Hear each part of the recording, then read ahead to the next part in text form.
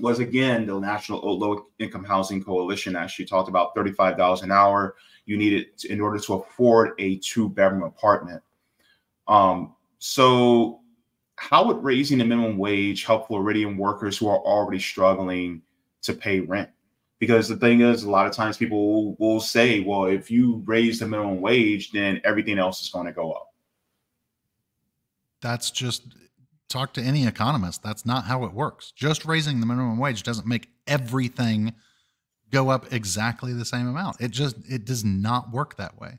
I'm sorry.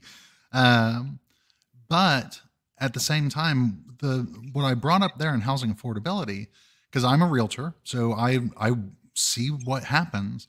We've got new neighborhoods popping up around here all over the place. And there was a neighborhood, Wildlight, or over by Wildlight, which is our new big cool thing. Rayonier was kind enough to give a whole bunch of land so that they could get tax breaks and tax subsidies and all these fancy things when they were like, oh, we'll cut down some pine trees and let you build a neighborhood. Anyway, but there was a new neighborhood. I talked to one of the site agents there, and she said that she had just written a contract for 15 homes, not built yet, 15 homes, and they were going to make them rentals immediately. And that's not a one-off. That happened a lot over the last few years. People coming in and just buying houses cash with the intention of taking a brand new house and turning it immediately into a rental property. And you know why they do that? Do you know why they do that? I can tell you exactly why they do that. It's not for cash flow. It's for that tax write-off. So every house that they buy, there's a tax write-off. And I've owned rental properties, and I can tell you when I did my taxes, every year, on paper, I lost money. On paper, I lost money, but I still got a tax deduction for every rental property that I had. And I paid lower taxes, even though I was losing money on the houses, but I was putting money in my bank account every single month. Does that make sense? Does that really make sense? Thank you so very much for being on the show. Hey, JB, thank you so much for having me. Yeah, so one of the things that I wanted to get into and ask you about first is, why are you running for Congress now? All right, so do you want the long version or the short version? Either way you got. All right, so I grew up in a union family. I grew up in Anderson, Indiana. It was a UAW town. We were upper middle class. Everyone in the town thrived because the union was there. In the 90s, after NAFTA passed, the town started to degrade, and it started to go to the point where now it's just a stop on the interstate. So I joined the Navy, and I was in the Navy from 1998 to 2018. The end of 2018, I retired. And so growing up in a UAW family and then moving immediately into the military, I thought just everyone had basic needs met. I got into kind of the military bubble. I thought that everyone just had the things that we had. Until 2016, when a gentleman, I don't know if you've ever heard of him, Bernard Sanders, I believe is his name, was running in 2016. And when I started to follow his campaign, I came to the realization that the country that I thought that I was serving just does not exist. It's not out there. And again, growing up in a union family, I had health insurance growing up. My mom kept my dad's health insurance. He passed away when I was 9, but she kept his health insurance. She kept benefits because the UAW was so good, because the union negotiated all of those good contracts back in the day. She still actually gets survivor benefits from them. But like I said, I thought everyone just had that. I took for granted that everyone had that. Until much later in life. I didn't even realize how bad it was. After I retired, I got into real estate because I was like, I want my time back. After being a submariner for 21 years, you kind of want a little bit of your life back.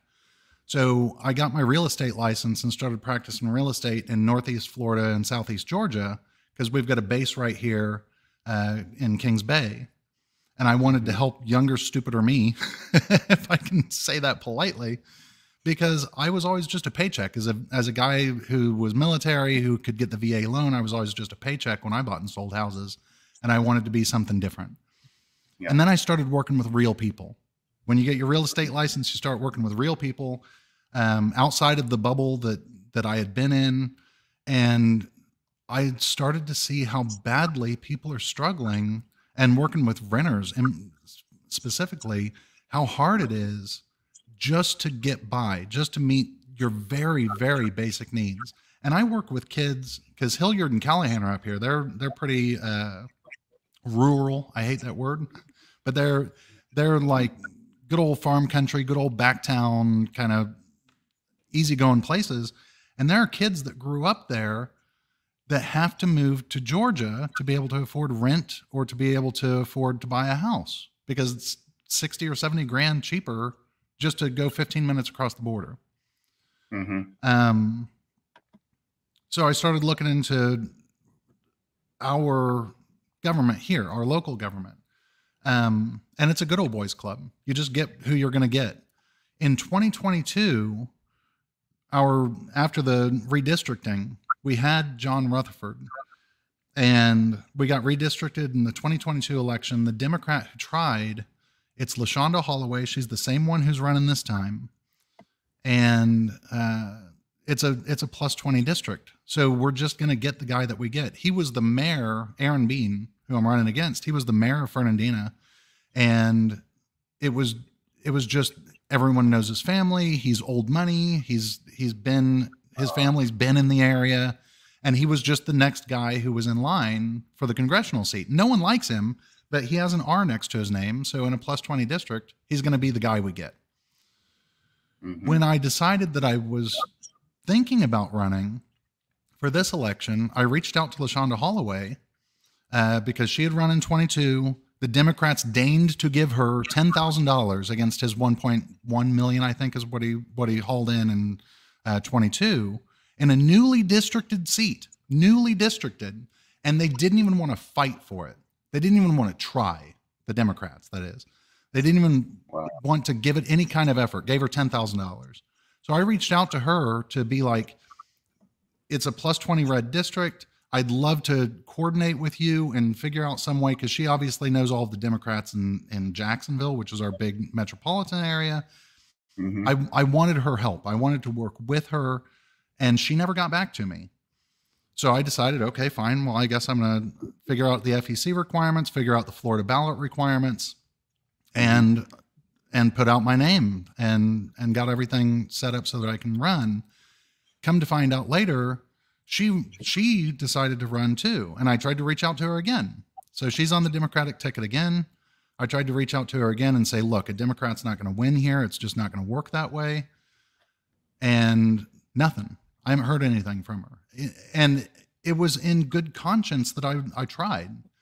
But someone's got to do something, because we've gotten to the point in this country where, especially I'm running ads and I'm getting so much vitriol from people who are saying that I'm a spoiler, saying that it's a waste of time to run.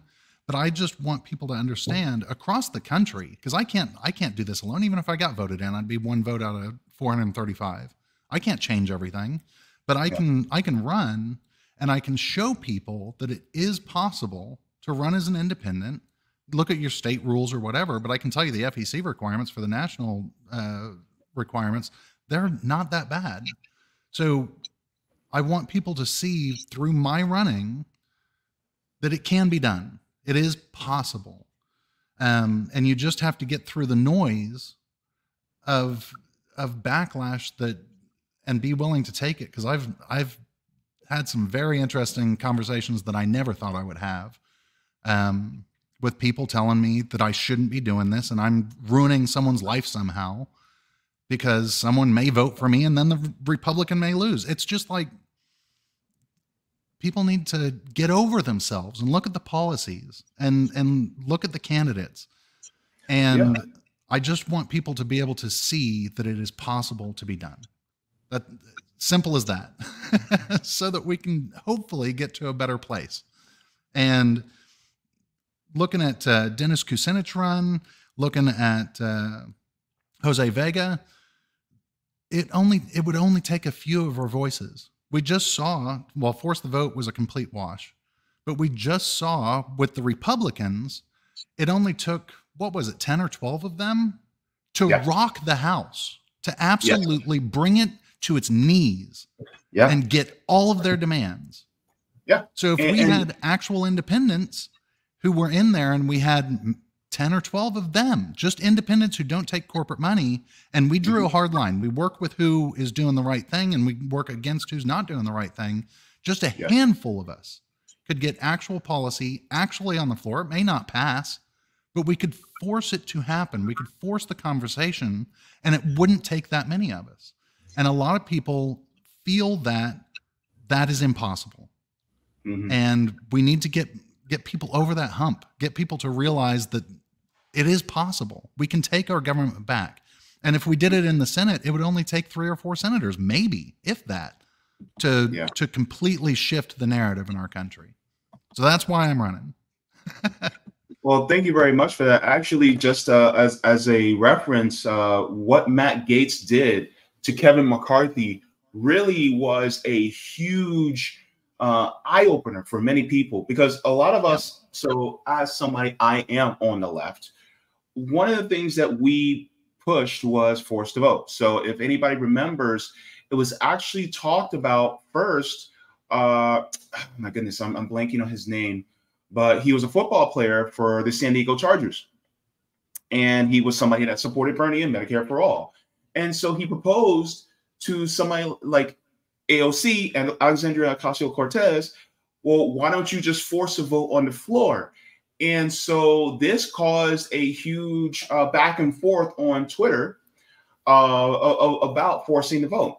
So then people like Jimmy Dore got on board, and they hosted what we call a force to vote town hall, which we basically, the left coalesced and said, we need to force a vote for Medicare for All on the floor vote. And we will withhold our votes for confirming Nancy Pelosi as speaker unless she concedes to put a floor vote for Medicare for All on the floor. And so despite the left coalescing around that, the Congressional Progressive Caucus did not follow suit. And so therefore, they just fell in line for Nancy Pelosi. But you have people who are watching, who are on the outside looking in, and you saw people like Matt Gaetz, who did the exact same thing against Kevin McCarthy and got many concessions for the House Freedom Caucus for what they wanted. So Matt Gaetz and Republicans actually proved what we wanted to happen, happened. And then when Kevin McCarthy did not do what they wanted, then they ousted him as speaker, and they were successful in doing so. So the thing is like what you're saying as well, Todd, is absolutely true. Is the fact that you don't need very many, and the fact that you mentioned yourself, Dennis Kucinich and Jose Vega, that are running as independents. And what if there are some that are running third party that you guys can coalesce around as well in order to be able to force a vote on, let's say, stop arming Israel, right? You could do something like that. But the thing is that there is power in that small number, and I think that's one of the importance of also running outside of duopoly, because you're not under that weight, right?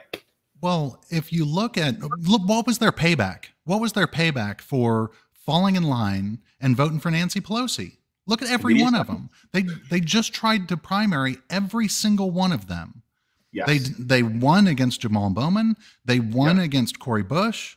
Ilhan Omar, she kept her seat, but I think she's fit for that district. But they primaried her, and she was just posting yesterday when the DNC convention started, just posting how wonderful it was to be at the DNC convention after they just did that to her.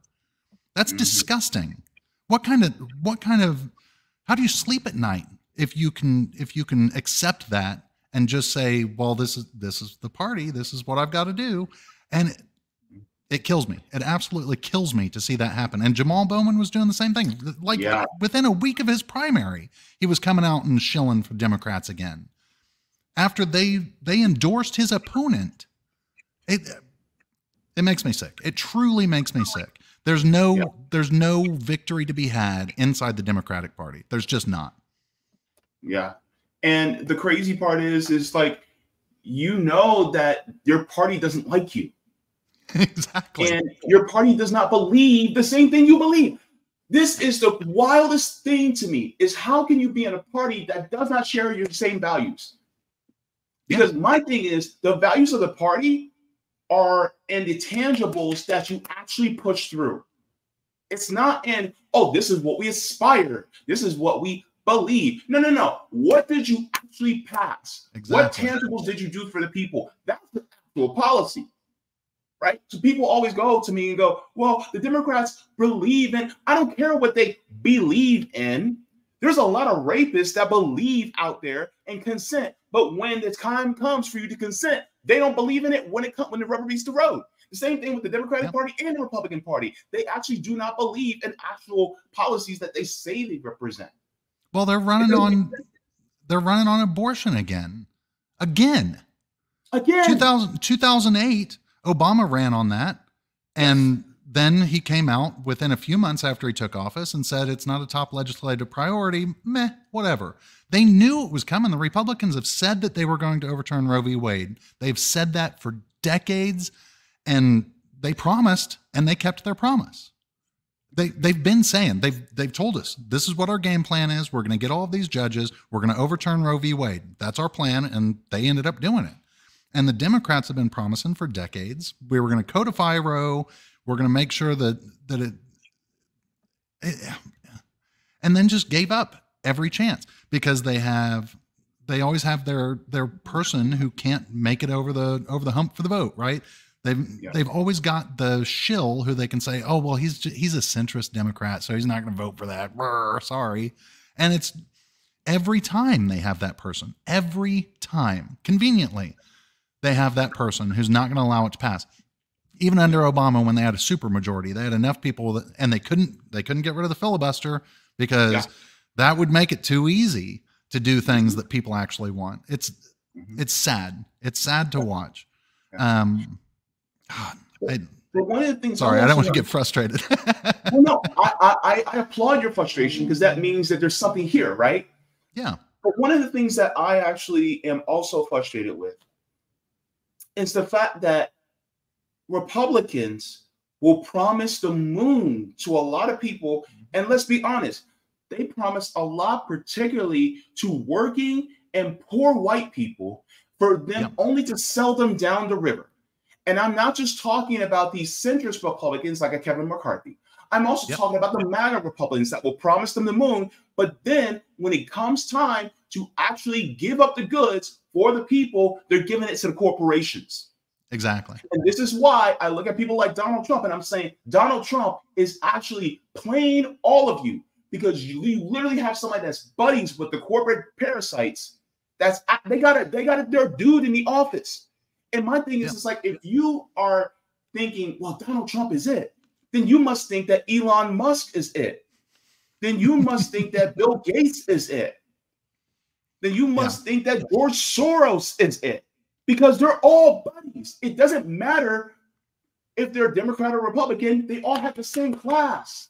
And so that's the problem that I look at people who say, oh, well, I'm going to vote for Trump. You're voting for somebody that doesn't give a crap about any worker. And we can talk about Donald Trump's racism and everything like that all day. But look how he stiffs workers. Oh, yeah. And if you're voting a conservative, he is nowhere near your values. Well, and that's me as a lefty talking about Donald Trump. He doesn't care about conservative values either. Well, the thing is, and what's weird about this election is this could be a runaway for him. It could have been. I think it's really close now. All he had to do, because they tried to put a bullet in his head. Someone did. I don't know who. Someone tried to put a bullet in his head. All he had to do was come out at the RNC convention, instead of the hour-and-a-half long rambling speech he did, all he had to do was come out and say, I forgive this kid. We can't live in a country where this kind of thing could happen. And this is how we're going to move forward.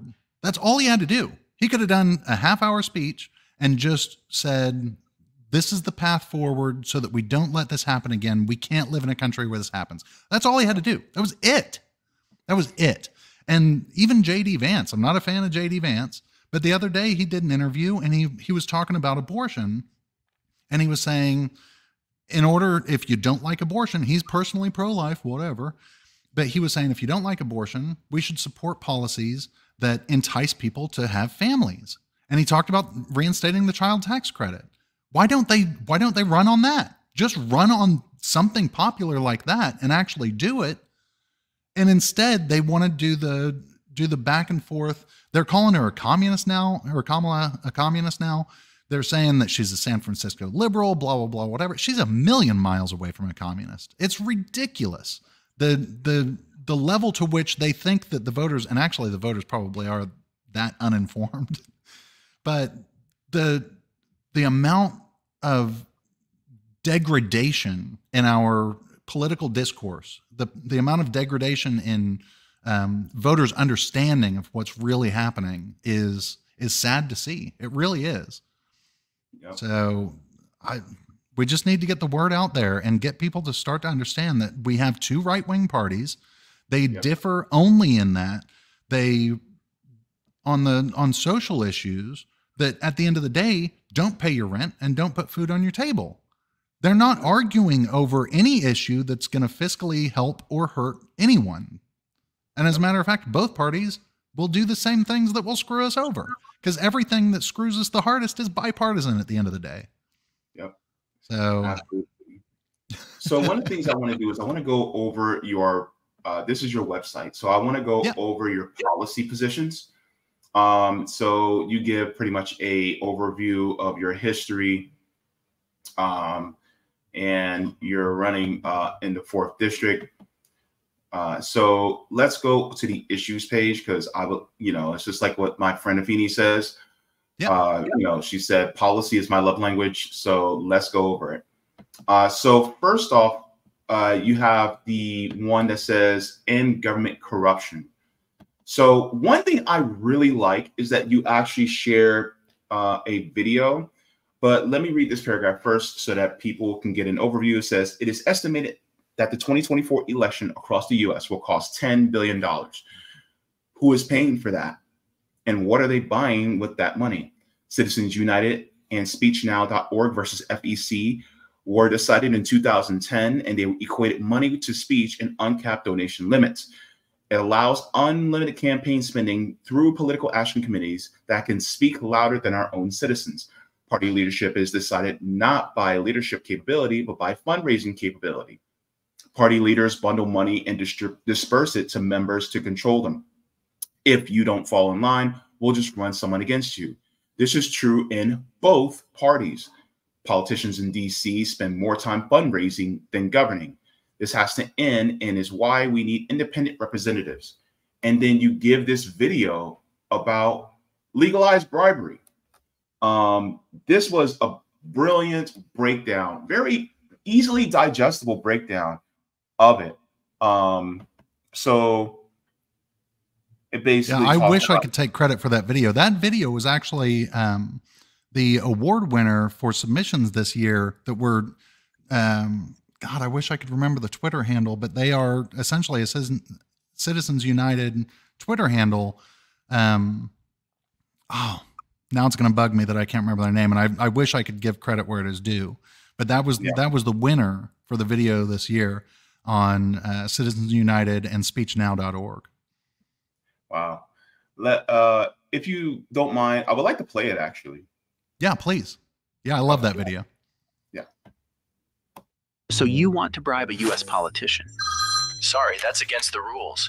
So let's break the rules. And if we're going to break the rules, you need to know them. Bribery of a politician is illegal, or at least our legal system thinks it should be. There's 3 major court decisions that built up to the loophole we're going to use, because a mistake was made along the way that legalized the bribery of any U.S. politician.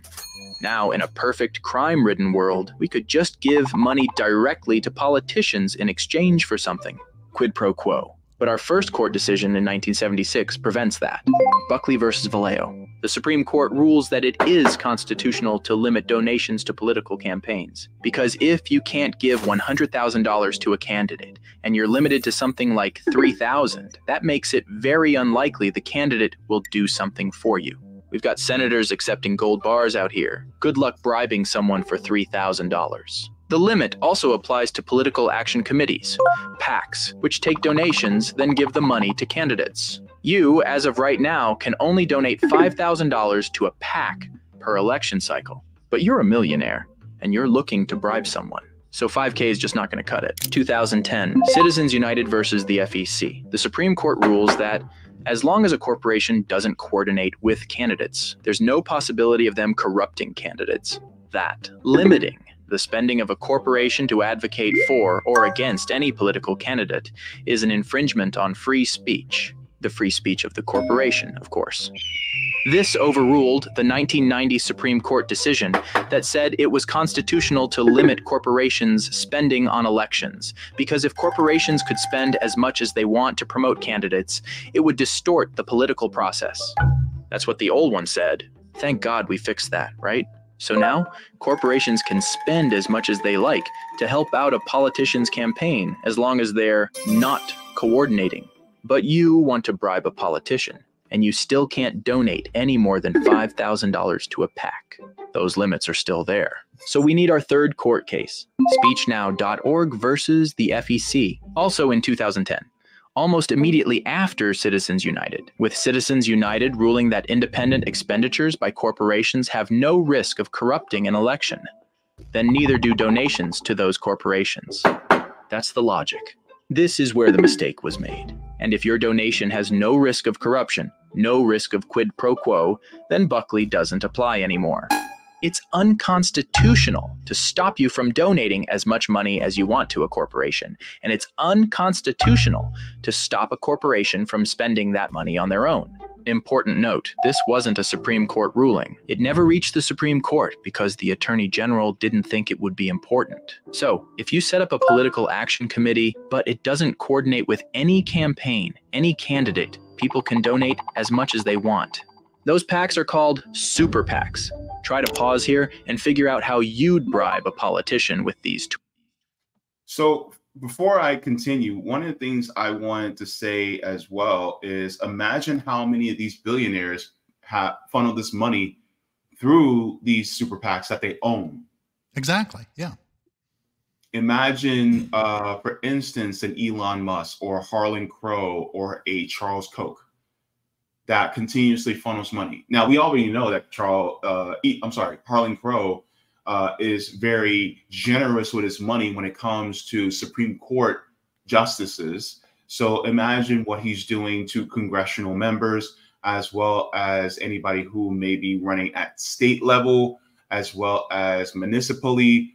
You have all these different types of people that are donating millions of dollars in order to control a lot of these politicians. And quiet as this is kept, it's actually not that much that some of these politicians are actually doing favors for these people. Exactly.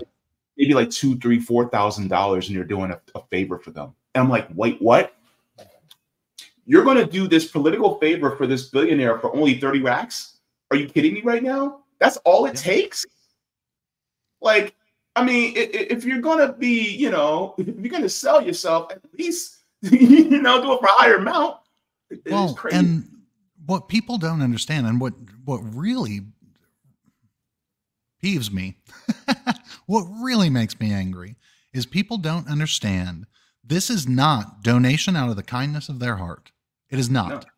It is, and the video talks about it. You can't make an in-kind donation. You can't have a quid pro quo. But this is not just because they want a Republican in there. It's because they want a vote that's going to give them easier regulations. It's going to lower their taxes. It's an investment, and they expect a return from that investment.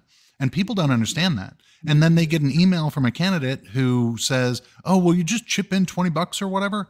Well, you know what? As it turns out, that $20 isn't going to get you anything as just a normal Joe who maybe needs that $20 to get dinner. You know what I mean? And people still fall for it. And they talked about when Kamala, as soon as Kamala announced, she had the donation rake in of 81 million or whatever that first day haul was. That's a stupid amount of money. That is a stupid amount of money. And especially when the Democrats, well, actually both, they get free advertising on TV. They were talking about the 2016 cycle was like $1 billion in free advertising for Trump. It's free. It's free to them in the major parties. Free. Yeah. And they're just hauling in normal working people's money. Bernie, the fraud lawsuit, where the DNC was just like, well, we'll do whatever we want. It's disgusting that people still think that giving to a politician is going to help them in some way. Yep, absolutely. Let's finish up the video and we'll continue with the policies. Tools. Because now it's easy. All you need to do is promise that politician you'll donate $100,000, maybe $1 million. Just not to them. You'll donate it to the super PAC that's running ads to advocate for them. All they have to do in exchange is give you a favor once they're elected. You know, something for something. And because the courts have declared that this could never, ever possibly cause corruption, you're in the clear. That is how our elections function, and have been since 2010. Now, to any normal person, that's a clear mistake. Because that's corruption. What we've been doing is corruption. It's bribery. It's what the law intends to prevent. There's no functional difference if the money you donate is going to a PAC or to the campaign. As long as it helps the candidate, you can use that to influence them. Quid pro quo. It's a clear oversight. This is why most of the spending on modern campaigns doesn't come from the campaigns anymore. It comes from super PACs. Super PACs funded by the rich to buy politicians.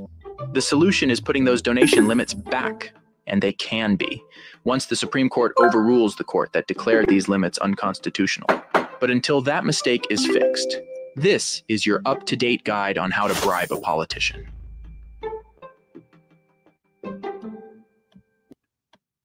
So basically, that is the video.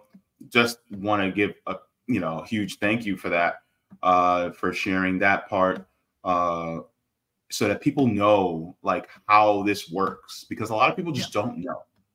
But one of the things I do want to share is continuing on in this was so here you have single issue bills. Says this is one of the policy positions that you have. It says one of the most nefarious ways that politicians pull the wool over voters' eyes is voting on bills that are packed together. Must pass legislation is full of pork. They're designed legislation to allow each yes vote to get something that they can go home and brag about while holding their nose on the issue at hand. Aside from the budget, each issue vote should be clean up or down. They even skirt the budget by continuing resolutions that are packed with pork. So this reminds me of the 94 crime bill. And Bernie Sanders reluctantly voted for it because it had the Violence Against Women Act in it. Yeah. And this is a perfect example of having a bill that you don't like, but it has something good in it. So you vote for something, even though you don't like it, it has something good that you want to pass in it. And now Bernie Sanders gets attacked for voting for the crime bill, even though the only reason why he did was because of the Violence Against Women Act in it. That's how they get you. And I can't remember the name of the bill, but they always give them these catchy names like the Save Middle Class America, blah, blah, blah, whatever bill. Aaron Bean, I saw a floor speech that he gave about that bill, talking about how it was going to help America's middle class and all of these wonderful things it was going to do. So I decided I'd read the bill because I know how to look it up on the interwebs and read a bill. So I decided to read through it, and it's got a couple of things that would have helped the middle class, but at least a third of the text in that bill was given tax breaks to Taiwan and Taiwan or Taiwanese owned businesses in the United States. A third of that bill for helping America's middle class was giving tax breaks to Taiwan somehow. And he didn't mention that in his floor speech. That's really weird that they just squeezed that in there and called the bill not that. But they do that all the time. You just have to take the time and read the bills. And that's the other thing about this guy. So I had a conversation last week with one of his friends And when I talked to him, he was like, I'm a friend of Aaron. I'm probably going to vote for Aaron, but let me give you some inside scoop. Well, he went up to DC on vacation. He got the congressional tour, and he was allowed to go into Aaron Bean's office.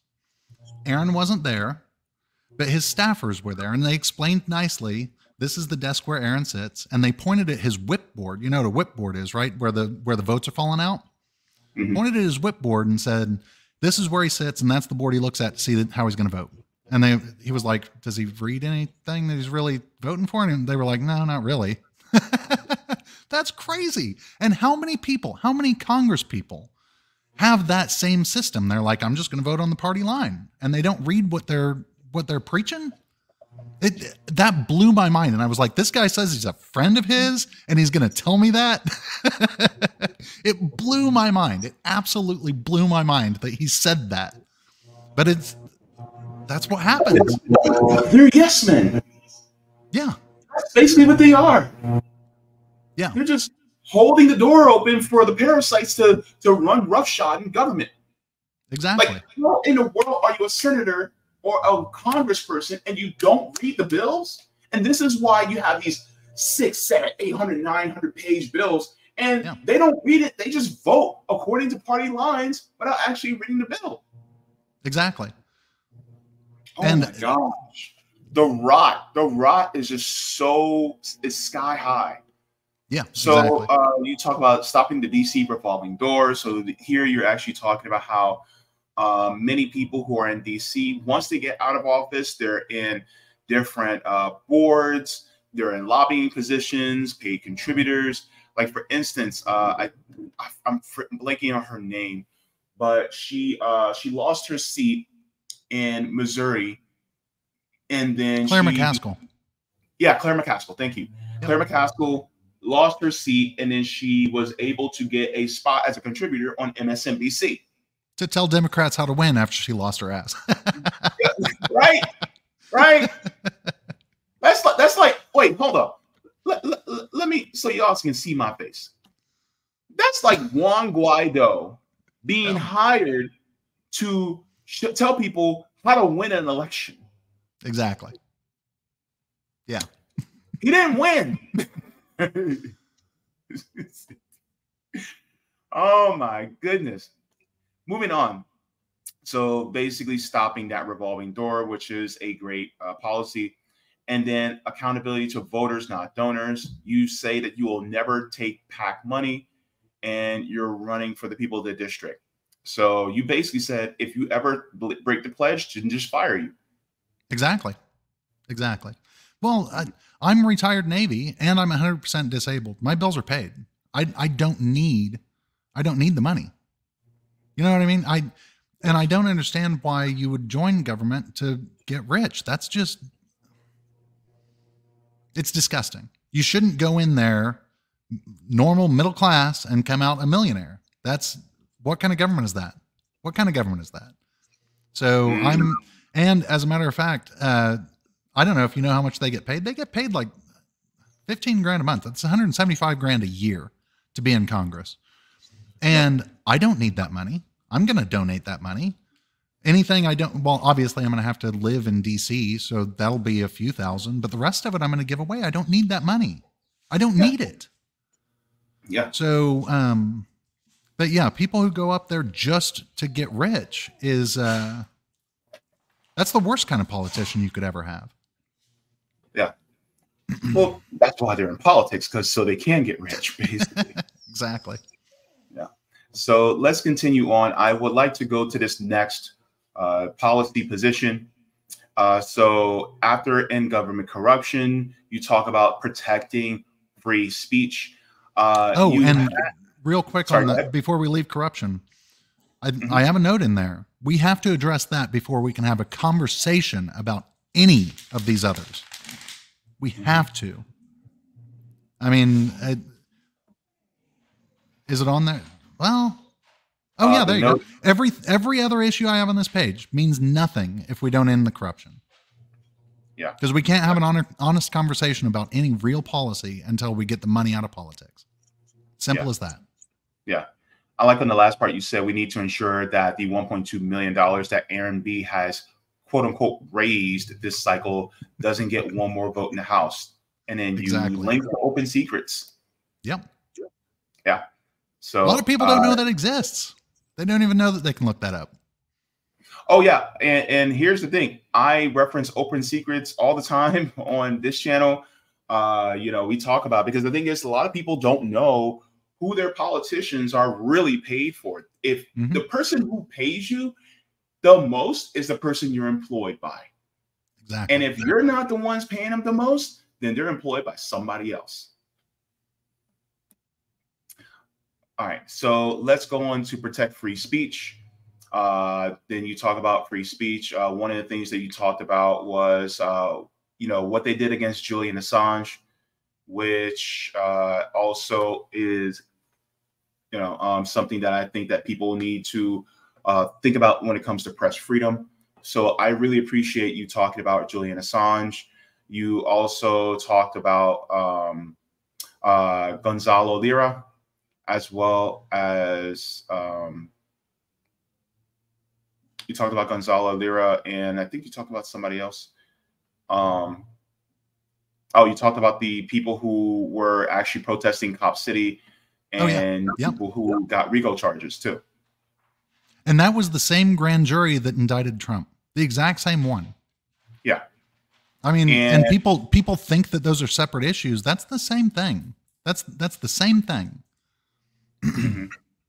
Now, just a question about, have you heard about the recent indictments against people like Chairman Omali Yeshitela of the African People's Socialist Party, the Uhuru Movement, him, Jesse Abel, and Penny Hess? They're also being indicted against for conspiring with the Russian government, even though that is a bunch of baloney. It's ridiculous. With the Russian government. Yeah, it's ridiculous. But the thing is, and this is what I'm truly, truly scared of, is now they've got rules in the books where they can just say you're a domestic terrorist and they can throw you away, throw away the key, just lock you up. And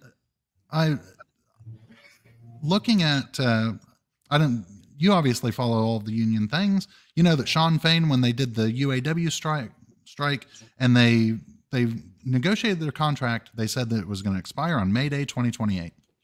Mm-hmm. And you've got other unions out there who are renegotiating their contracts, getting an expiration date on May Day 2028. Well, that's 4 years away. And on the path we're on, is a general strike going to be even legal in 4 years? Right? Because now we can't even protest our government. Now we can't even go out and protest. They're arresting kids on the college campuses for the pro-Palestine protests. They are doing all of these things to try and make striking as impossible as they can. In 4 years, can we have a general strike?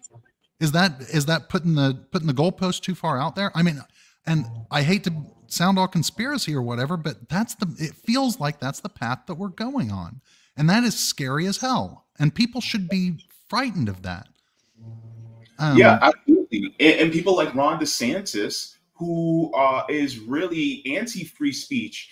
I don't care what people say. If you're trying to limit the amount of what people can practice their First Amendment rights in the streets, then you're anti-free speech. And that's what people like Ron DeSantis is doing as well. And a lot of people don't realize that, and he'll try to tag it to, the woke mob. We got to control the woke mob. Thing is, the minute you start to control the woke mob, guess what? Your speech is also being controlled too. Exactly. And the thing that people don't understand, and I've had so many arguments with people over this, because I'm pro-Palestine. We need to end the genocide. It is a genocide. And I would come out and say things like that. And I would come out in support of the protesters and say we shouldn't be arresting them.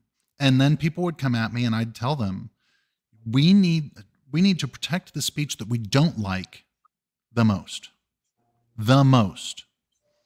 Because I took an oath to the Constitution. I did it several times when I was in the Navy. And I believe in the Constitution. And if we cannot stand up and protest our government anymore, if they make that illegal, then what are they going to do next? And what's going to happen when the government gets so far gone that in our police state, which it is a police state, we can't do anything about it. Now our Constitution is just ripped to shreds. And that's scary. So whether you agree with the kids on the college campuses or not, you should be fighting like hell to make sure that they can go out there and protest. Because what happens when the government comes to take your guns? You going to protest? Are you going to protest? Are you maybe going to have an issue with that? But they don't see that there is a conflation between those two things. So, well, I mean, when it comes to free speech, look, I just talked about the report on how they're actually trying to go over the material in college campuses that to them are anti-Semitic and anti-Israel, right? It could be a question, and it could be the wrong answer to a question. Like one of the questions was, Israel is the source of terrorism. Well, we know that that's not true, but the problem is that just the question being asked, even if it's a wrong answer, is considered anti-Semitic. And I'm like, wait a minute, why are we taking our cues from a foreign government? Because if we were to say, oh, well, the source of terrorism is Iran, would that have gotten as much pushback from the government, from the floor, from Tallahassee? Yeah, and so the thing is, like, I feel like, when people talk about, oh, we have to defend Israel, and I'm just like, well, wait a minute, Israelis aren't the only demographic that live in this country that, people, what about the Chinese? What about the people what about the Palestinians who live in this country? Exactly. What about the people from France? Are we going to be, fighting on behalf of France? Are we going to be fighting on behalf of Italy? What about Venezuela? So my thing is just like, is we're always, it's like, are you America first? Are you Florida first? Yeah. I mean, and people, like I said, the way that we are brainwashed into our little neat boxes that we all fit in, apparently, and there's only 2 boxes. We're brainwashed into not having a discussion about these things. I can't go and talk to someone and express my true opinion and expect to have a normal conversation if they don't agree with me. They're just going to say, well, you're a Trump supporter, or you're a communist, or you're whichever side they're on. If I disagree with them, our discourse is just, it sets you up to be angry. It sets you up to be, is that feedback on my end? I'm sorry? Did you hear that feedback? No. Okay. But it sets you up to be argumentative, and it sets you up to be on your team, and you can't consider any other options. Absolutely. Absolutely. Let's move on. I want to talk about, even though you are a veteran, I really appreciate that you said reduce defense spending. So you talk about how Afghan and a war in Iraq cost us $1.79 trillion, and it's estimated to reach $2.89 trillion, which including veteran, medical, and disability care in 2050. So, and you talk about, we have over 800 military bases around the world. We are sending our poor and middle-class youth overseas to kill poor and middle-class youth there for military industrial complex profit. I love that you say everything as bluntly and plainly here. This is the reason why we have wars, because it is a for-profit business. And I appreciate you putting this out there. Well, anyone who says protect our troops that doesn't follow that immediately up with then bring them home, then why are they sitting? The 2 that we just lost from South Georgia, they're just up the road from me. The 2 that were lost in Jordan. Why are we in Jordan? Why are we there? Why do we have a base there? And it's because we're protecting the oil fields in Syria, because we need to cripple that country for whatever reason so that we can take their oil. And those 2 kids, they were sent home in caskets. They flew into Jacksonville, and they did a procession going all the way up to Georgia, because they were from Waycross, I believe. But they went through my district, driving them in caskets and boxes home, because they were killed because we're trying to steal oil from another country. And there were people lined up on the streets thinking it was all patriotic, that these were heroes. That's sad. That's just sad that that's where we are, because people don't understand why we are doing what we're doing. Now, as a veteran, I want to ask you this, because I don't want to be disrespectful. But in my view, it feels like these young people that are going to fight abroad, they're much less heroes. They're more victims. Yeah. For the system. Am I wrong for saying that? I think it's true. And I will tell you, when I joined just because I got into the nuclear power program, and I was like, I get to go and run a reactor, which was totally awesome. And I was on submarines. I loved it. I absolutely loved it. Yeah. And I was on submarines, so I was never in the desert. I never had to kill anybody, thank God. But the people, when I come home and I'm standing next to a Marine who really was in the mess, and people look at the two of us and say, thank you for your service. To me, that's not, don't thank me. Because it's not done. Because like I said at the very beginning of this, the country that I thought I was serving is not here. It's not here. It's an idealistic version of a country that we are sold so that we go and play military, so that we don't turn into that shithole country. When we come home, we realize that it is a shithole country, and that they don't take care of us when we get home. And again, I wasn't in the worst of it, but the people that I've met who have been, they are treated horribly, and they are messed up for the rest of their lives. And there's no giving that back to someone. There's no giving that back. So sorry, go ahead. No, I referenced in my head the quote from a member of the Orlando chapter for RBN. So we do mutual aid here in Orlando. But you need a Jacksonville chapter, by the way. You need a Jacksonville chapter, by the way. Yeah, we do. But one of the things that she said, because she's a physician with the VA, she said that the VA is actually on a hiring freeze. And in that hiring freeze, a lot of their medical personnel is actually being overworked right now because there's a hiring freeze, because they don't have enough personnel to be able to take care of our veterans. And the way our veterans are being treated right now is they're basically throwaways, because you're treating people who don't go out into the battlefield, who are owners of the Raytheons and the Lockheed Martins and the Northrop Grummons. You're treating them better than you treat your own people who actually fought for the country.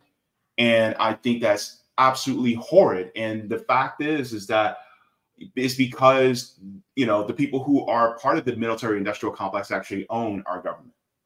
It's just sad. Yeah. And we're just pawns in their game. And why can't we take that money and say, you know what? Because being in the military, the best deal we get is we get the VA loan, which is a zero down payment mortgage, right? So we get the VA loan and we get the GI Bill so we can go to college. Why can't we say, instead of joining the military, and I've heard Jose talk about this too, instead of joining the military, why don't we have a civil service where you can learn a skill, like a skill building things here, build a community here, and we will give you the same benefits as if you were in the military. We're going to give you a VA loan. We won't call it VA. We'll call it some civil service loan or whatever. And we'll allow you to go to college. People want cheaper housing. People want free college. Work for the country. Civil service. Why can't we have that? Why do we spend over $1 trillion a year exporting death and destruction, and we have no money to spend here?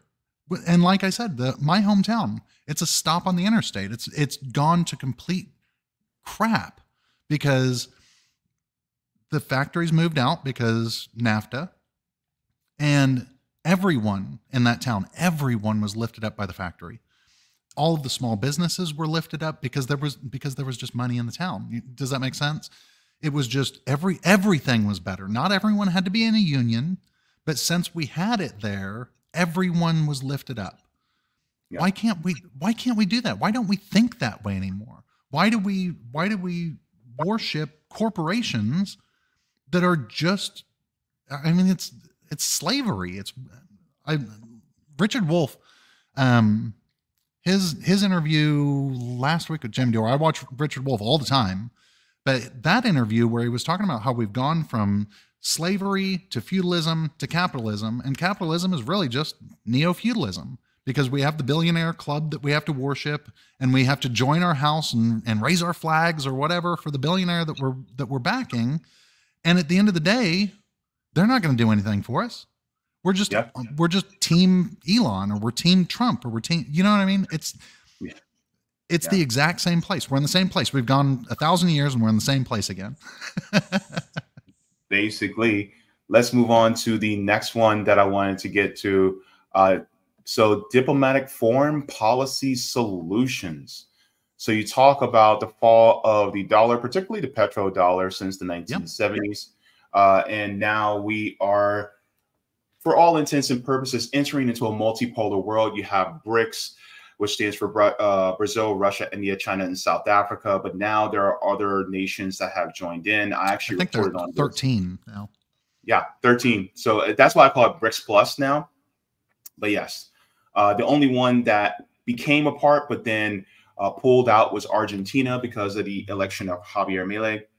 Of course, that was, in my opinion, idiotic, because now look at Argentina. Argentina is going in shambles now because of Javier Milei's austerity policies. But this is how you talk about the U.S. dominance.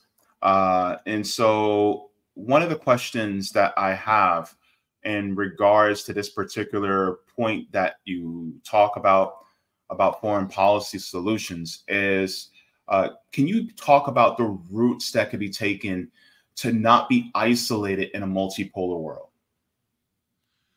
Well, the first thing we need to do is stop using sanctions as a tool of war. Stop using sanctions with the intent of regime change. Stop using sanctions because when we do sanctions, like the people in Russia, it's the people who are suffering because of all of our sanctions. It's not Vladimir Putin. It's the people of Russia, or it's the people of Iran, just the normal people. And they know that the United States is doing that. They know who to hate. We're just making enemies out of millions of people by using sanctions in order to affect some diplomatic change. Mm-hmm. And the CIA calls it blowback, right? You do something and that's gonna cause more terrorists, or it's gonna cause more people who hate America, whatever. But it's blowback. We're seeing it because of the sanctions that we're doing, and we're doing them so haphazardly, and we're not doing them in a way that would, again, truly punish the person or the group of people that we think that we're punishing. It's punishing people at the bottom, and it's making us, even if we got back to the point where the US dollar was dominant again, we would still have the same problems because we are making enemies everywhere because we've weaponized the dollar. That's why BRICS is coming about, is because we weaponized the dollar and they were like, you know what, let's do something different, because now they're outside of what we can do with sanctions. That's the whole reason that happened. We did it to ourselves. So yeah, there's better ways. So you actually make a great point. And I want to give a direction attention to this, because you talk about how tariffs hurt American consumers. You talk about regime change wars, but I want to focus on the immigration crisis, because we are in Florida. And of course, people like Ron DeSantis will talk about, well, they're coming to, we have this huge invasion coming on. They'll fearmonger about immigrants. And you talk about these sanctions, and just this paragraph actually really just hits home the actual underlying cause. So I'll read it here. It says, the refugees who are flooding our borders are often coming from countries that we have destabilized. Being angry at immigrants instead of the system that created the problem is narrow-sighted. Additionally, neither party wants to fix the border, since their donors benefit from cheap, undocumented labor, and it helps suppress wages for all Americans. Note that the border crossings really ramped up during the summer of labor, just as Americans were standing up and demanding to be treated and paid fairly post-COVID. It is interesting timing. So one of the things that I really applaud, because a lot of times, like you talk about how the CIA calls it the blowback, somebody benefits from that blowback. Yeah. And it's the corporations. They benefit from the blowback immensely, because when you sanction Venezuela, and this was talked about on one of Sabi Sab's voter panels, I think 2 weeks ago, when you sanction the hell out of Venezuela, it causes their public policy to diminish, so that people end up feeling like, well, I'm not being taken care of, I have to go abroad. So they will travel to their danger to the United States and become undocumented immigrants because of the sanctions that are happening in Venezuela. Yep. And as we ramp up sanctions in these countries, then these people actually come here, because like someone said, I think it was Shahid Bolson, I think it was him, it might be somebody else, but they said it is better to be behind the barrel of the gun to be in front of it. Yeah. Because even though they know that they're going to be persecuted here, it's better to be persecuted inside the empire instead of being persecuted outside the empire. Absolutely. So if you can speak to that a little bit too. Well, there is vitriol against normal people who just want a better life coming into this country. Instead of propping up their countries and helping their countries, however their election turns out, because none of our damn business. It's not. Whatever happened in Venezuela is what happened in Venezuela, right? We should be supporting them because they're in our hemisphere. They're our neighbors. They have resources that we may want. We have resources that they may want. We may produce things that they want. Why are we not working with our neighbors? And if we just helped them to whatever extent we can, or just stop hurting them, they could stay at home. And then we wouldn't have this immigration crisis, or whatever you want to call it. We're doing it to ourselves, and instead of righteous indignation at the people who are putting us in that position, people have righteous indignation against the people coming across the border who are just trying to do better for their lives, better for their families. They want to come here so that they can work, so that they can send a check home, because they're not coming here as whole families in a lot of cases. It's someone who's going to come here and work and send a check home. So that's taking money from here and sending it away because of our actions. Does that make sense? I mean, it's just, we're pissed at the wrong people. We're mad at the wrong people. Absolutely couldn't be more wrong at what we're doing. But then the same thing happens, and this is the other trip up that Trump did, saying that the immigrants are coming and taking black jobs, and everyone, all the Democrats were like, "I'm just going to my black job," not understanding that the immigrants come to lower wage communities, and those lower wage communities are typically black and brown communities, and they are affecting those countries more. That's what he was trying to say. Well, maybe that's giving him a lot of credit to say that's what he was trying to say, but that's essentially what's happening. And it's hurting our working class, our poor, our working poor, more than it's hurting anyone at the top. So, and then you're just supposed to hate your neighbor all of a sudden. It's not helping us, and we're angry at the wrong people. Simple as that. Yeah. One of the things I also had a question in regards to the immigration crisis. You speak about the real source of this crisis. What would you do to ensure in the meantime that workers aren't undercut by employers exploiting undocumented immigrants? I wish there was an easy solution for that. I truly, truly do. Because I don't want to be the person who says, if you've come all this way and you have a job and you're undocumented, we should just kick you out. You have to have some humanity in it. You do. Mm-hmm.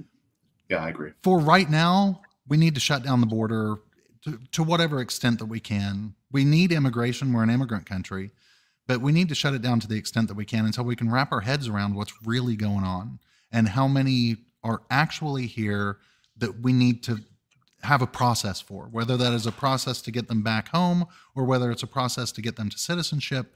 We need to lock it down, get a good count, and figure out our path forward, because we have to have a path forward instead of just a path that is arguing that one side is racist and the other side is super friendly when they both have kids in cages. That's not a beneficial argument. But at the same time, and you could look back to the 90s, you can look at the left, the proper left was against open borders too, right? You can look back at Bernie Sanders' speeches where he was saying, this hurts working Americans. We need to lock it down. And now you have a complete flip in which side says that immigration is bad. When stopping immigration or controlling immigration to a much higher extent is actually a leftist position. It really is. And we need to take back the narrative on that. We have to. Yeah, one of the things that I'm heartened to think about is the fact that if you really wanted to slow the people who are coming here under duress, because that's what these people are coming here. It's not they're just doing it, pardon me for saying this, but they're not coming here for shits and giggles, right? Yeah. They're coming here because they're suffering in their own country due to what we're doing over there. And if you really want to slow that stream, then you have to nip it in the bud at the source, meaning stop it in sanctions, stop trying to undermine their elections and things like that. But, stop the CIA from backing their drug cartels, maybe? Well, that would also be a great solution too. But and one of my biggest issues is that a lot of times, a lot of the undocumented immigrants, and I think, and I blame the people, the corporate parasites at the top for this. A lot of people who are under duress, under no fault of their own, will come here undocumented, and then they will get treated slightly better than the rest of us who are poor and working poor. And then that creates a rift between the poor and working poor, particularly a lot of Black communities right now are actually upset at immigrants. Or really, they're not upset at immigrants, but they're upset at the immigration crisis. Well, they're trying to recall the mayor in Chicago right now for this exact reason, because people are saying you're gonna put them up in hotels, you're gonna give them credit cards, and what have you done for us? Where's our little bit? Yeah. And my thing is like, if we're going to shut things down, which I can't say whether I'm for or against, because I feel like I don't want to shut it down until we actually stop what we're doing there. But at the same time, it needs to be shut down because I want the American people to fare better. But with that being said, then would you be for pushing for legislation that gives equal benefits to anybody who comes within the country? Okay, if we're going to start giving strollers to families who are coming across the border, all right, everybody else who's poor, we start giving strollers to them too. Or if we're giving a $400 a month, debit card to somebody who came here, then anybody who is, poor and working class in this country, no matter who they are, they're also going to get the same thing. Like, everybody gets a base, of support, not just people who are coming here undocumented, but also people who have been here, for people like my family that's been here since the 16 and 1700s. Yeah. I mean, we can't, like I said, that's why they're recalling the mayor in Chicago is because of that dissonance between the two groups. And that's causing people to hate each other. It's causing an unfair balance. You know what I mean? It's like, I wish there was a perfect solution. I really do. Me too. But that, it's kind of hairy either way you go. But I want to quickly move on to the next portion. Thank you very much for being very deeply honest about that one. You talk about fair minimum wage. So this one has been, this is pretty much self-explanatory, but you talk about the cost of living increase for Social Security and BAH, which is military basic allowance for housing. And you said, well, why don't we do the same thing for just wages, period? Exactly. You know, have a cost of living adjustment. So according to the National Low Income Housing Coalition, the wage in Florida you need to afford a 2-bedroom apartment is actually $35 an hour. I reported recently on how auto repossessions are on the rise, which is a huge indication of more people struggling.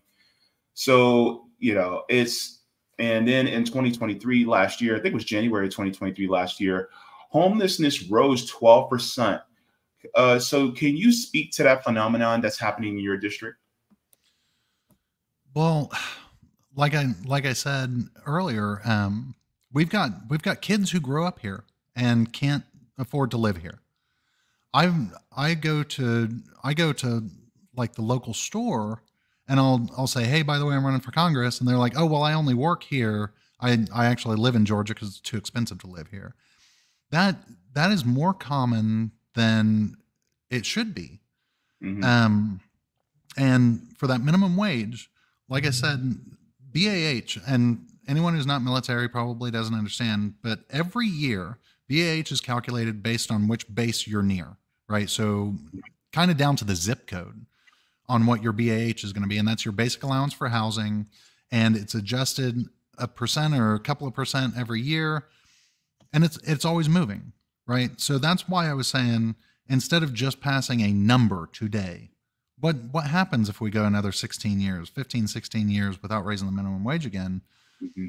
Why don't we just put into writing, we're going to make an adjustment every year, and the numbers for BAH, those actually, you start getting paid January 1st, but the numbers for what BAH is going to increase to come out in October when they do the calculations. It's the same for Social Security income.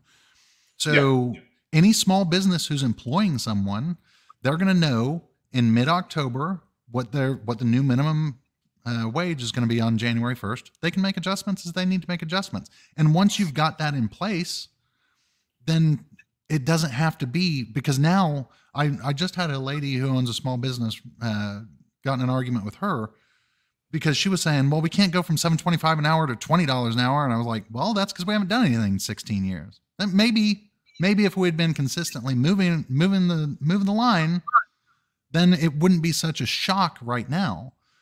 And she was like, well, it's going to put small businesses out of business. Well, if you can't pay a living wage, then maybe you shouldn't run a business. I'm sorry. I hate to say that, but maybe you're in the wrong line of work. And you shouldn't be hiring people that you can't pay. So, and the other thing is, I think it's somewhere between 10 and 15%. And then the number is probably higher because there's gig work out there that isn't reported the same, but somewhere between 10 and 15% of people have to have 2 jobs to survive. Mm-hmm. And that is, granted, it's a small percentage, 10 or 15%, but that's millions of people who the only way that they can put food on the table and a roof over their head is to have a second job. One of them probably full-time with crap benefits and the other one part-time, or 2 part-time jobs with absolutely no benefits. That's unsustainable. We can't keep doing this to our people and expect that we're not at some point going to end up with pitchforks. Yep.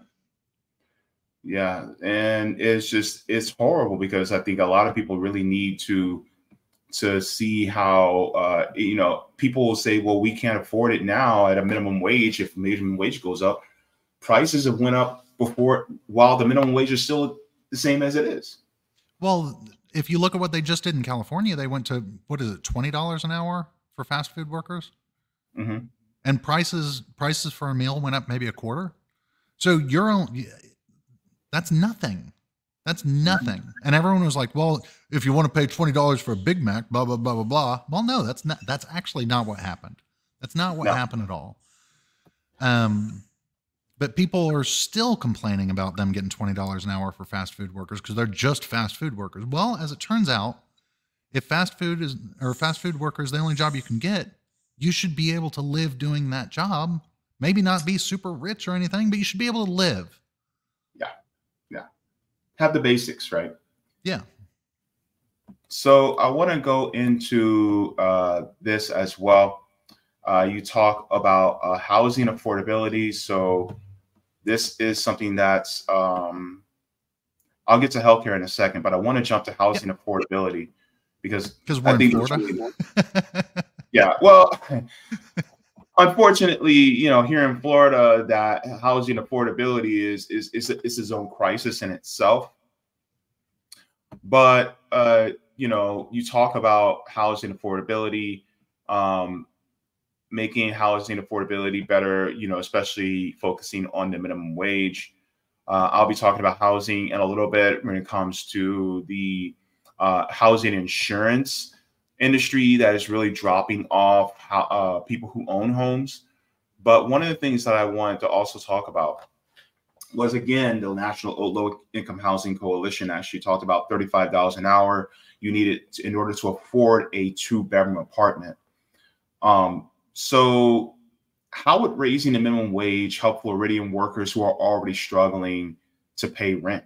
Because the thing is, a lot of times people will say, well, if you raise the minimum wage, then everything else is going to go up. That's just, talk to any economist. That's not how it works. Just raising the minimum wage doesn't make everything go up exactly the same amount. It does not work that way. I'm sorry. But at the same time, what I brought up there in housing affordability, because I'm a realtor, so I see what happens. We've got new neighborhoods popping up around here all over the place. And there was a neighborhood, Wildlight, or over by Wildlight, which is our new big cool thing. Rayonier was kind enough to give a whole bunch of land so that they could get tax breaks and tax subsidies and all these fancy things when they were like, oh, we'll cut down some pine trees and let you build a neighborhood. Anyway, but there was a new neighborhood. I talked to one of the site agents there, and she said that she had just written a contract for 15 homes, not built yet, 15 homes, and they were going to make them rentals immediately. And that's not a one-off. That happened a lot over the last few years. People coming in and just buying houses cash with the intention of taking a brand new house and turning it immediately into a rental property. And you know why they do that? Do you know why they do that? I can tell you exactly why they do that. It's not for cash flow. It's for that tax write-off. So every house that they buy, there's a tax write-off. And I've owned rental properties, and I can tell you when I did my taxes, every year, on paper, I lost money. On paper, I lost money, but I still got a tax deduction for every rental property that I had. And I paid lower taxes, even though I was losing money on the houses, but I was putting money in my bank account every single month. Does that make sense? Does that really make sense? So what they're doing is they're taking all of that money and they're putting it into rental homes that they can depreciate over a 30-year period of time, and they're using it as a tax haven.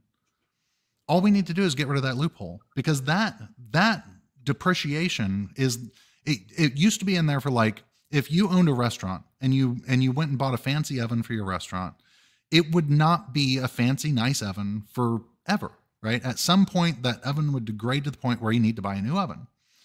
So that oven was a business expense, and you could depreciate it over a period of time because it was money you were putting into a business. And at some point, you would have to replace the oven, so you've depreciated it over that period of time. Does that make sense? So when you do that for a house and the property it's sitting on is an appreciating asset. It's not a depreciating asset. It's not going to be worth $0 in 30 years. But the way that they do that depreciation, by using it as like equipment, they are depreciating an appreciating asset and getting a tax benefit out of it. And that needs to go away. That has got to go away. If they want depreciation, and anyone who rents knows this for a fact, if you want depreciation, do maintenance on the house. Replace the windows when the windows need to be replaced. Replace the floors, update the kitchen.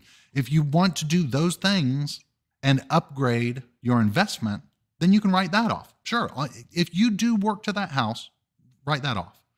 but you shouldn't be able to depreciate it and do nothing to it. I can't tell you how many rentals I've gone into where they haven't done any work on it. The owners owned it for 10, 15, 20 years. They've never done any work to it. It's just a paycheck to them. And they've been depreciating it the whole time. And the rentals are disgusting places. But people need a place to live, so that's where they're going to go. So it bugs the hell out of me. It truly, truly does. So we can get rid of that tax loophole, and I think it will help a lot in the short term because they're going to have to get out of those houses. Yeah, that loophole definitely should be addressed. Definitely. One of my next questions actually is many people who are making below what it takes to afford a 2-bedroom apartment in Florida, they're suffering from the corporate price gouging that we've seen over the last 2 to 4 years.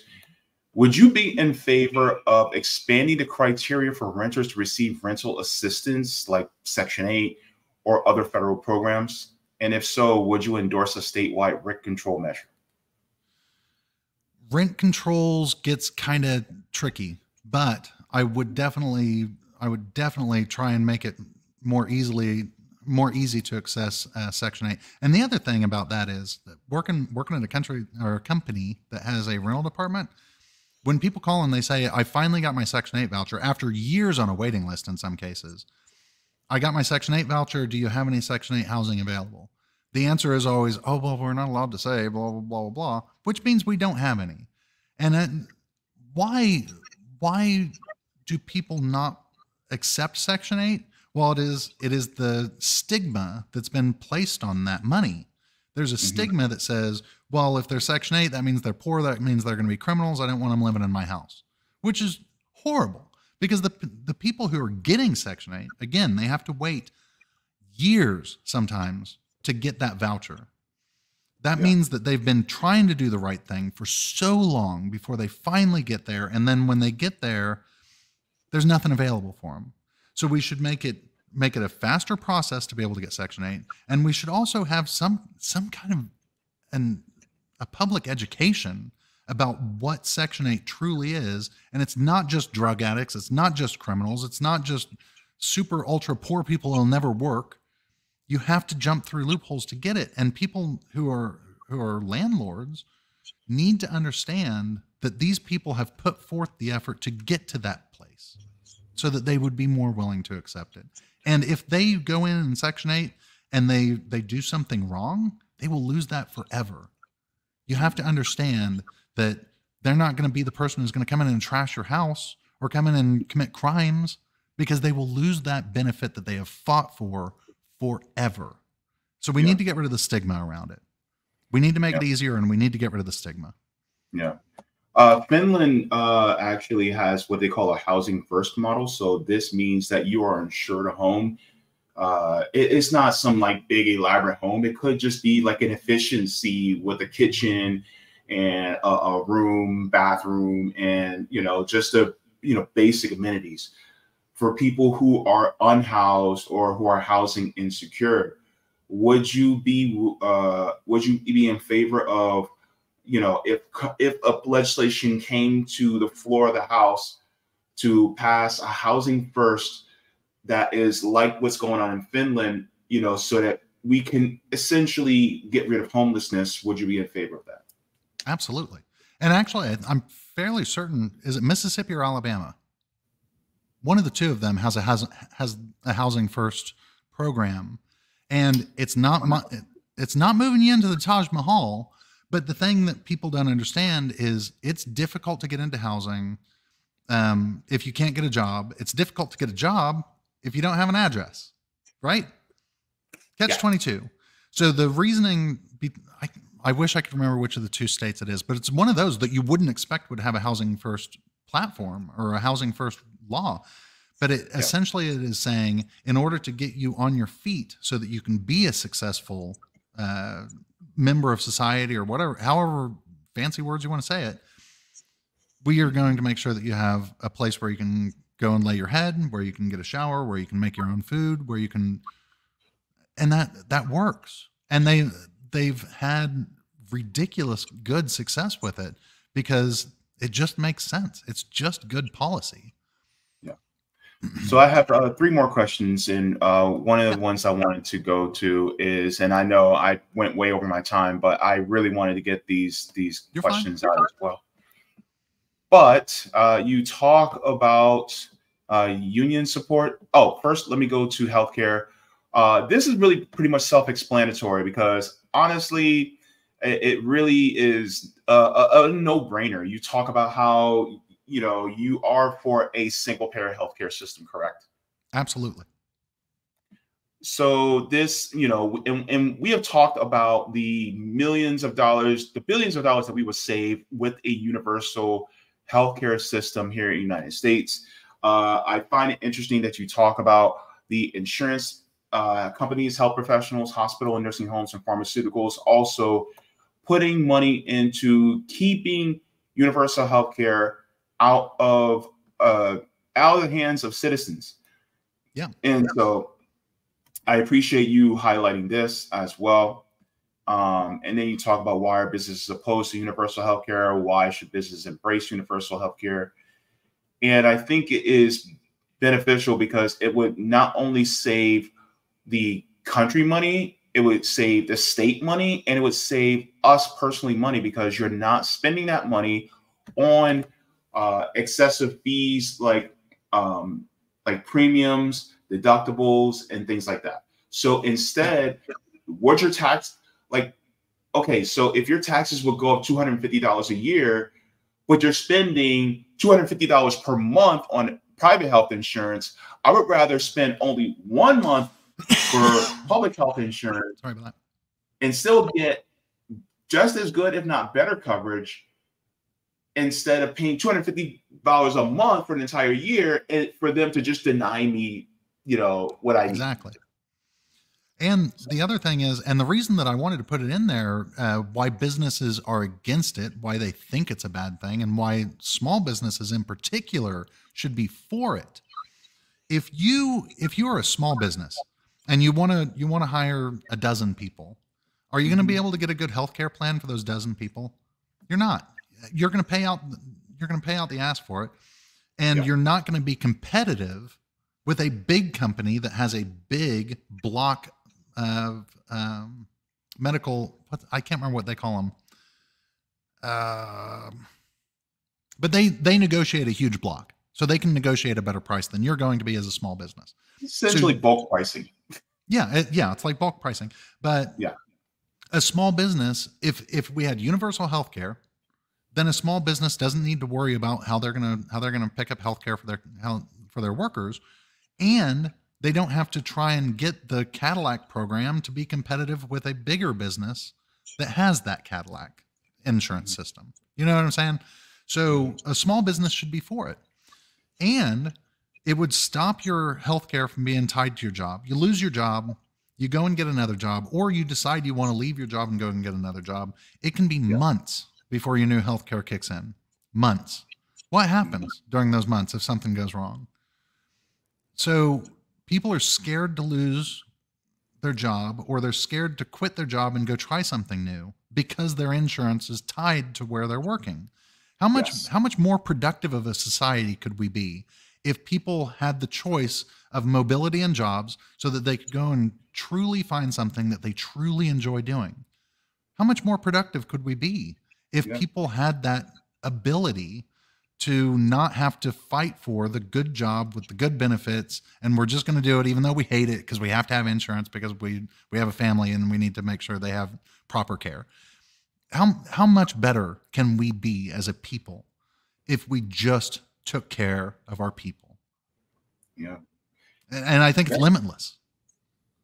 Yeah. And one of the things that a lot of people don't think about is imagine how much better the country would be if people actually were able to get preventative care instead of waiting until they were too sick to actually, take care of themselves. And people don't understand it's more expensive to not have preventative care. It's more expensive for that person to go to the emergency room once it's too far gone, once it's too big of a problem. And when they go to the emergency room because they didn't have insurance, at an emergency room, they are required to provide care. Who's going to pick up that bill? Who's going to pick up that bill?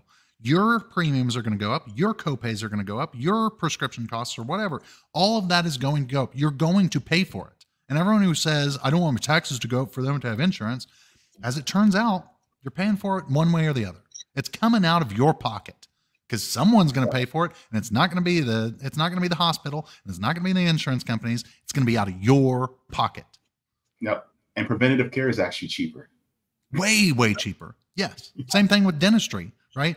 People don't understand that if you just have a cleaning once a year, how much better that is for you. How much missing teeth kills your self-esteem, and how deleterious of an effect that is on your life.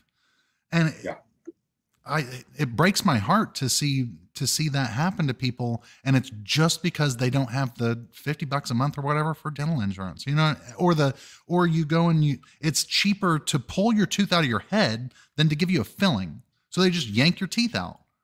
It's disgusting. It's disgusting. So dentistry should definitely be covered in healthcare, by the way, in case that wasn't clear. Yep. Thank you so very much for that. Now, I want to go to union and labor support. So it says strong labor unions were the biggest backers for a lot of policies that we take for granted: the 8-hour workday to 40-hour work week and child labor laws. They have fought for unemployment insurance, worker compensation, on-the-job safety standards, and family medical leave. So you talk about how you support strong unions, and here's the thing. The Democrats will say that they support unions, things like that. But of course, just look at how Joe Biden treated the railroad workers union, right? He actually showed that to not be true. So one of the things that I wanted to ask you is unions are at an all-time low here in the United States, a little under 10% right now. In the state of Florida, the union representation among workers is even lower at 6%. So what measures would you push to implement more unions across the country, and more specifically Florida? If I could get rid of every right to work state, that is such a lie that it is some super special right. And as a matter of fact, Florida is a right to work state. I don't know if you're aware of that, right? Yeah. That essentially says that if you go and work at a union shop or you go and work at a union factory, you don't have to join the union. Well, what's the point of the union? If you know what I mean, you're gonna get the benefits from it, but you don't have to pay any dues. I think it's just that doesn't make any sense. And what I talked about in there is we need to understand that every commodity has a price. Every commodity is negotiable. If you produce more corn, then you're going to get a little bit lower price for your corn. If you produce more milk, it's a commodity, and it has to fluctuate. And unions allow us to take the commodity of labor and negotiate it.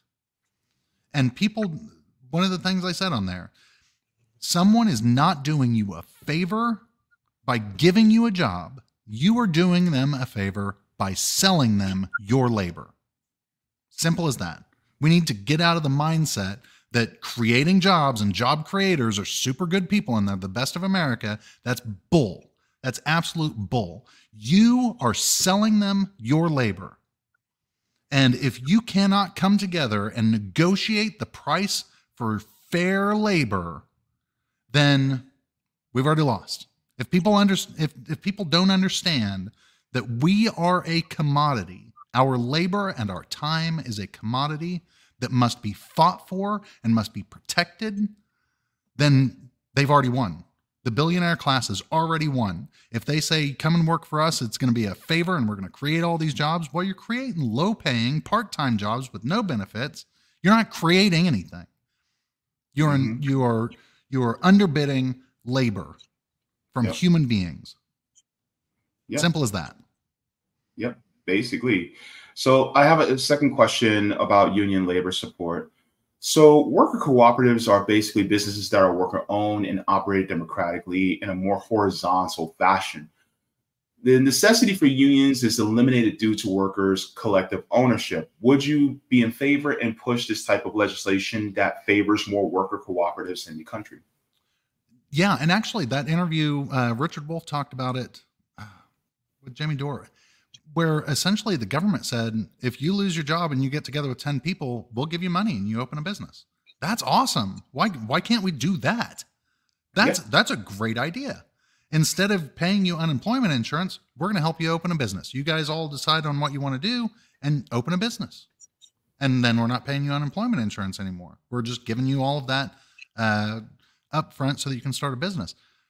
Why can't we think outside of the box like that? Why do we have to degrade people who are on unemployment instead of trying to give them a hand up and try and make our society better? I think we need more small businesses.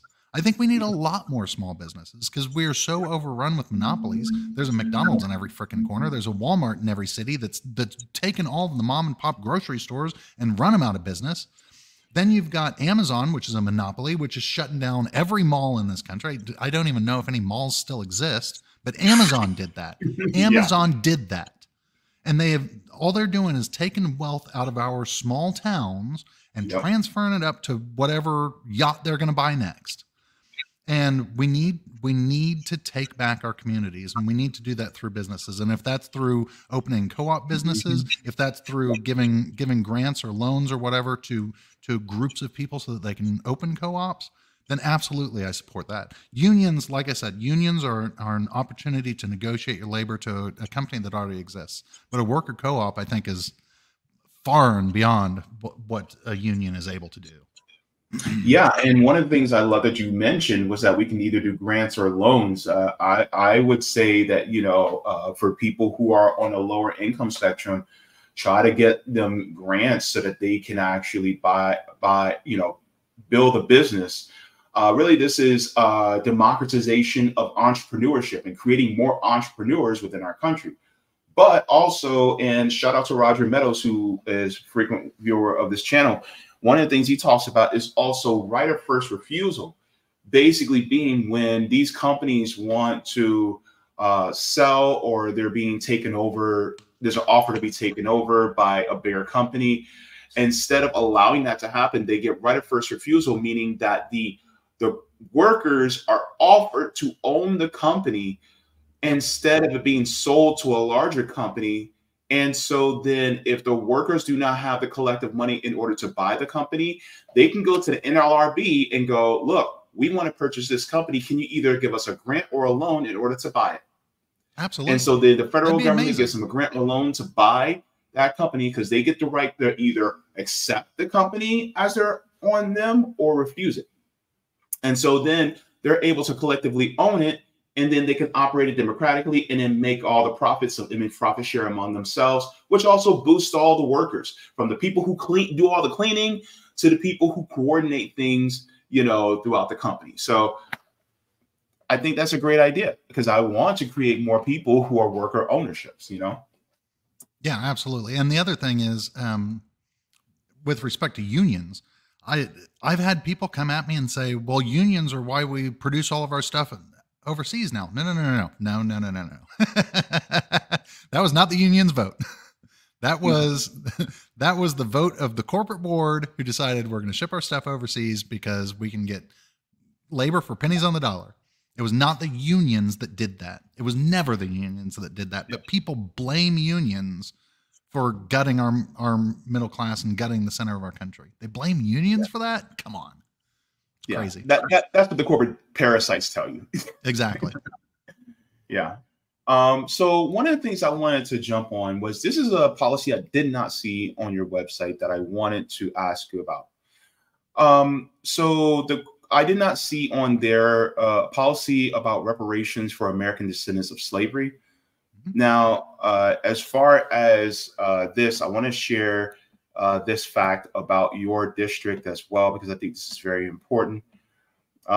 So this is Congressional District 4. If you look at the racial makeup for the district is 30% Black. So one of my biggest questions to you about this is that, do you support cash reparations like the ones that were given to Japanese Americans for being forced in internment camps? And if you are in favor of reparations, cash reparations for American descendants of slavery, are you going to push legislation to pay for reparations to American descendants of slavery in Congress? Lineage based, absolutely, absolutely. I'm for it because it's a debt owed for unpaid labor, and we were just talking about labor. Actually, it's a debt that is owed. As far as reparations because of the Jim Crow laws or for redlining or anything, that gets into things where you can't put a number on it. But cash reparations for the descendants of slavery, that is a number. We can put a number on that. We can calculate it out. We can say, what was it, 30 acres and a mule? We can calculate out. That's a number. 30 acres and a mule, yeah. So that absolutely. And the only reason I believe that it hasn't happened yet is because they haven't figured out a way that they can take that and put it directly in your pocket and put it directly into someone else's pocket. Like just pass it straight through you to someone else and make profit on it. That's the only reason I think that they haven't done it yet, is because they haven't figured out how to monetize it yet, which is a disgusting way that our government works, but that's what we've been talking about.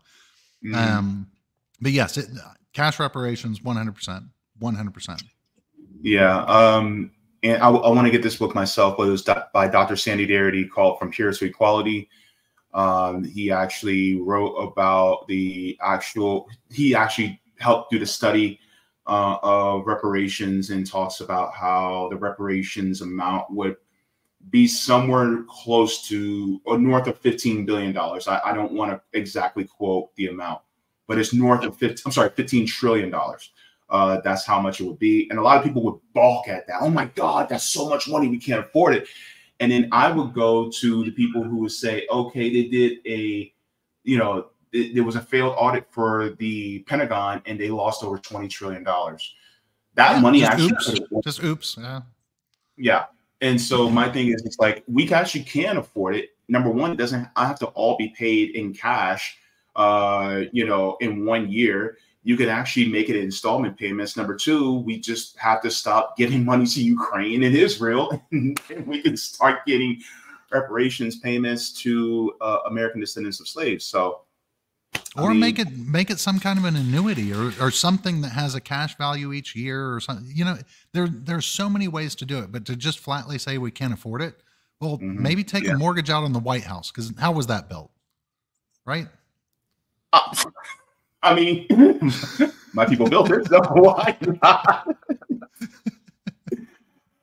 That was actually a really smart position there. I appreciate that. So I'm sorry, I got two more questions. Is that okay? Sure. Okay. So I wanted to talk about also disability. You said you're disabled. I personally am also disabled. Mm-hmm. And so according to 2020 and your census, and the 2020 census for District 4, I was actually looking at it, and you have a good chunk of your citizens are actually elderly. And so one of the things that I was thinking about, especially for those of us who are disabled and elderly, is that our disability and retirement payments are wholly inadequate. So my question to you is, in regards to increasing, first of all, would you be in favor of increasing the disability benefits and Social Security retirement benefits? Yes. So those, we talked about COLA before, how they do a cost of living adjustment every year, but that is, I think it's been inadequate. Because it goes on general prices of things, not cost of housing, right? So a lot of people who are on a fixed income, the biggest issues arise, especially now here in Florida. The biggest issues arise when your monthly bills go up more than your COLA goes up, and homeowners insurance has taken a lot of people who are on fixed income and just made it unaffordable for them to continue living in whatever house that they are living in. What just happened with condos, I don't know if you've been following that here in Florida.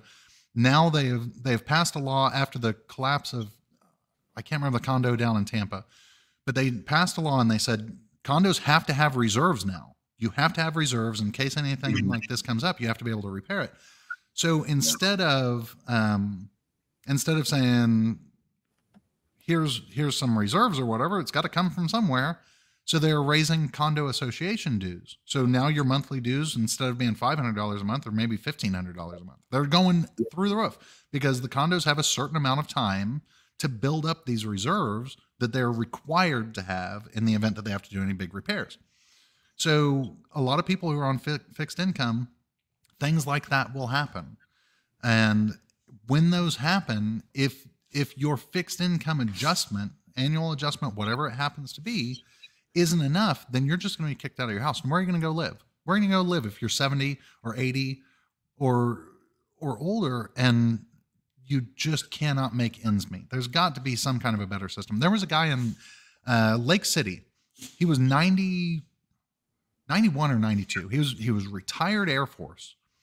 And they had raised the rates on the nursing home where he was staying to the point where his fixed income couldn't cover it anymore. And they kicked this veteran out of this nursing home. Kicked him out because he couldn't afford it because they had raised the rent beyond what his fixed income was. So you can do it one way or the other. You can say you can raise the rent, but you can't raise it any higher or whatever than the fixed income adjusted. Or you can say we need to raise the fixed income. Well, I think that the easiest way is just to say it's capped. So you cannot raise rent or you can't raise X, Y, or Z thing beyond what this person can reasonably pay with their fixed income. We have to take that into account. Same thing with people who are on disability, who are receiving Social Security disability. It's the same thing. If you're on a fixed income, there should be controls in place to make sure that you don't get thrown out on the streets. Simple as that. Yeah, I mean as somebody that was on disability, that's still on disability, I was living in a condo and they had raised my rent over $200 in 1 year.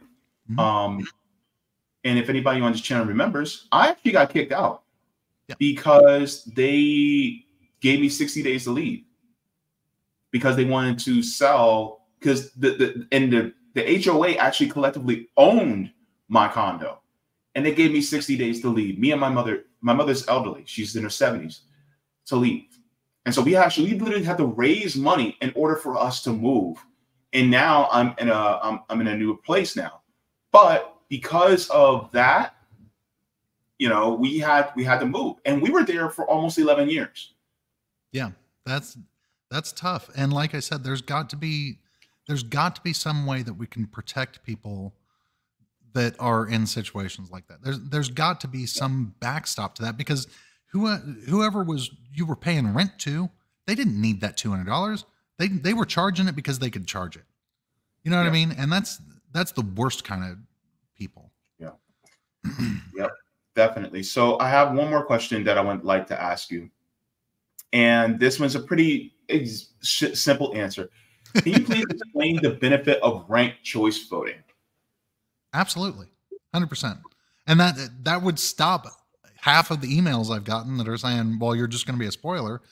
We should have ranked choice voting. I think that would it would make it easier for third parties to actually come into power, or it would make it easier for people to make the decision to run, because I'm running. I don't think I'm going to win. I think it would be awesome if I won, but it's going to be really, really, really, really, really hard to win.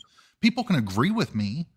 They can agree with every policy that I put out there. They can listen to me talk and they can agree with me and say, I would vote for you, but if I did that, then maybe the Democrat would win and I can't do that. Or maybe the Republican, you know what I mean?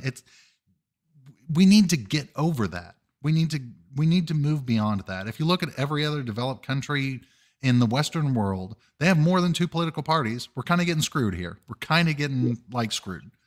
So anything that gives us the ability to have a viable, actual third party or an actual independent movement I'm for it 100%. The only thing that I put on there in my policy platform is those unfortunately are made at the local level.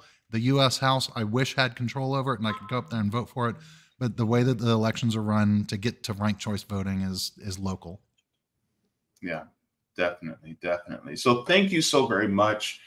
There's many more questions that I could have asked, but due to the sake of time, I went way over, but I appreciate you being very long suffering and patient with me through this process and answering all the questions. I really appreciate it. If you can let people know where they can find you, and if what type of help that you need on the ground in order to get your voice out there more in your district. So everyone can find me. My website is Todd, TODD, 4FORFL4 .com. So, and all of my socials are exactly the same, Todd for Florida 4. I wish I could say I wanted to take people's time or ask for donations or anything like that. I absolutely do not want that. I want people to be, and as a matter of fact, my donation page says, give money to local charities and mutual aids. I don't need your money. I don't want your money. Tell people that I'm running. When you go and donate to a charity, tell them you're donating because I sent you, or because I said that maybe donating was better than donating to a politician. So I just want to get the word out there that there is a different way to build community. There is a different way to choose our representatives. And I truly, truly hope that I can open eyes to people that say, or to show that this can be done. It's not impossible to do outside of the two parties. All right. Thank you so very much, Mr. Todd Schaefer, for joining me. Of course, if you guys are in Florida, you guys, even if you're not in the 4th district, you guys can let your family and friends know who may be in the 4th district that Todd Schaefer is running as an independent. He's not tied to the two-party system. Thank you very much, Mr. Schaefer, for joining me. All right. I truly appreciate it. Have a great day, man. Thank you. You too. Bye-bye. Thank you so very much for watching my channel, and I deeply appreciate it from the top and bottom of my heart. If you wish to support the channel further, so I can keep bringing you content that is educational and informative, you can become a patron on patreon.com/JBFont. You can find that link in the pinned comment or in the description below. No matter what you give, you'll be supporting independent media and education that helps make the world better. Thank you so much, and you can watch more of my content here. Mwah. Forehead kisses, and have a beautiful day.